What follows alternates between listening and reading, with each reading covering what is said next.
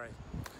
Hi, I'm Matt Gulley with Hellenic Ministries in Athens, Greece. We are on the rooftop now at the foot of the Acropolis, and we have below us gathering about 300 refugees from Afghanistan and Iran and some other countries, and we have a group of Christians who will be serving them tonight so that people will come in and experience God's love, His presence, and have a chance to hear what is the gospel of peace and truth.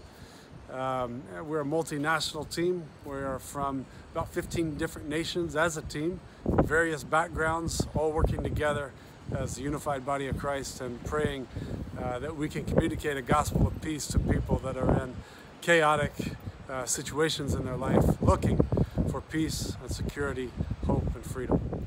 It's something that has been termed for a few years now as a refugee crisis. We have chosen to see it as a kingdom opportunity to see what God is doing in bringing Muslims out of their closed environments where fear reigns and giving them new opportunities to hear about the gospel of Christ, peace in Him, freedom in Him, eternal life, the good stuff of the gospel that they don't have access to, many of them in their countries. And so we do see many coming to faith, many seeds sown, and God knows really what He's doing. We're just grateful to be a part of it.